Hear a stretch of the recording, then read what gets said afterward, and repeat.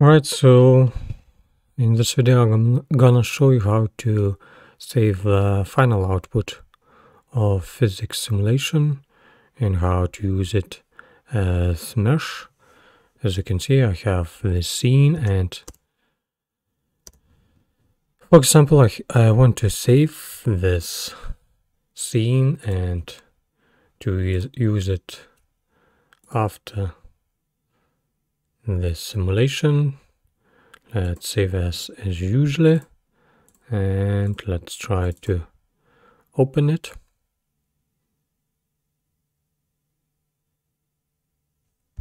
As you can see, file is saved, but it doesn't work. The previous position is not saved. So how we can do it? Let's write the plane, we don't need it anymore.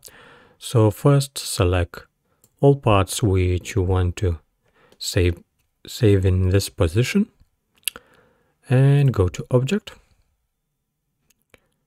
Rigid Body, first apply transformation, and second step, Rigid Body, and remove physics from the scene. Actually, right now I can edit each of part,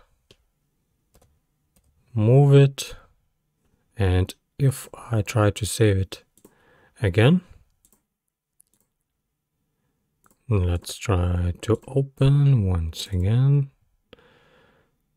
the saved file. As you can see, the previous position is saved, and you can use this physics simulated scene in other scene or just edit as you want. Thank you for watching.